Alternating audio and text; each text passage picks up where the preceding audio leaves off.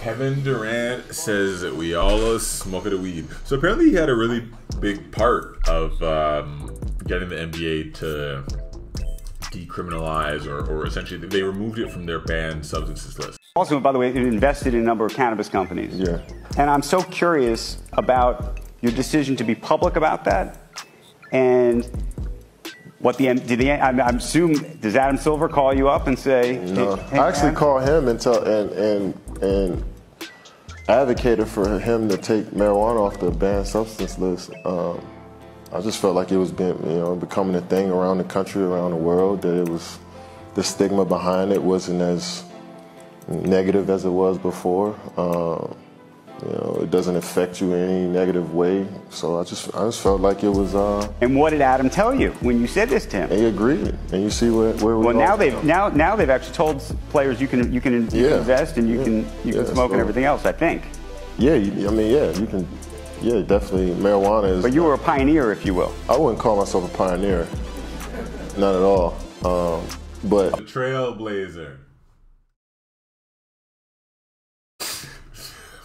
My bad. But a public pioneer. How about that?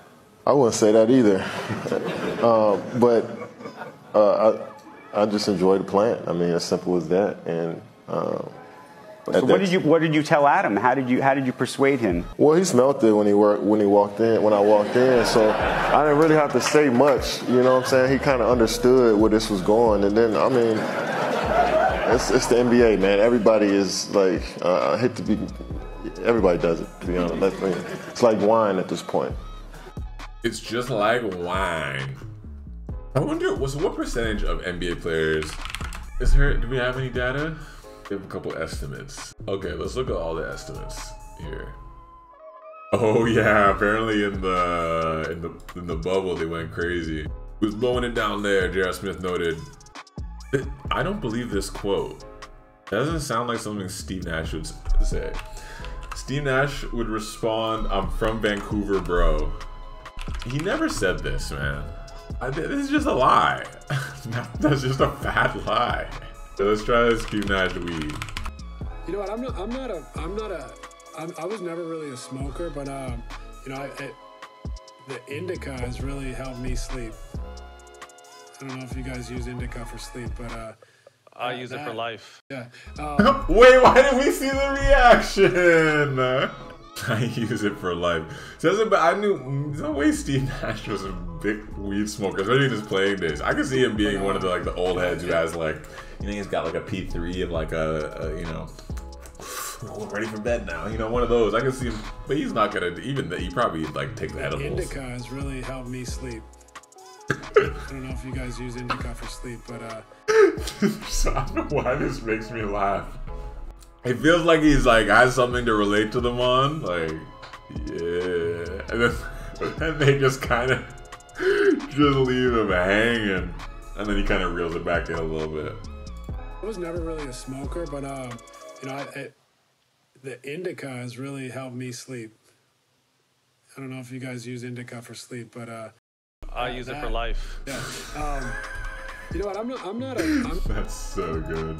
5 players who smoke weed. I don't believe this article. What is this? I mean, I believe LaMelo Ball smokes weed. Yeah, probably. Nah, ain't no way. A video of LaMelo Ball smoking a blunt went viral during the NBA play-in tournament earlier this year.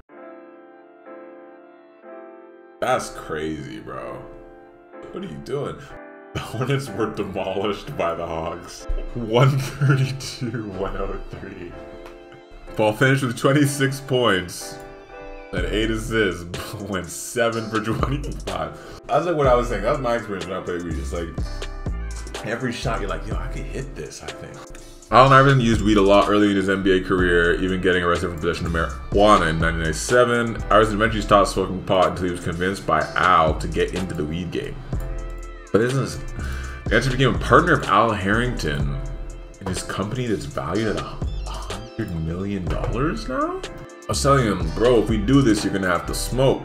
He said to me, if you make weed taste like Dom Perignon, I'll smoke it. LeBron James confessed in his book Shooting Stars that he smoked marijuana in high school. He was also seen using a vaporizer in 2013. His son was smoking a blunt. Yeah, this is the move right here. I wondered what happened with that situation because his son posted, because you know you have your famous sons, teenagers are gonna do dumb shit, but the difference is it becomes a story when you're a celeb, right? But it's smart. He just never commented on it. Let that shit die. No one gives a fuck. Wait, Draymond had a blunt roller station at his wedding? Come on, man. 85%. Even my best friends in the league, they didn't want their parents to know they smoke or support a cannabis brand. But this year, we will be surprised. I'm personally a few athletes to push the line and say the use and why they use. But there are 3 top 20 in the league type guys. Interesting. So KD is definitely one of them. I used to smoke every goddamn day. I used to smoke and not drink shit. Or I used to smoke a blunt and drink a Corona and I'd be straight for the rest of the day.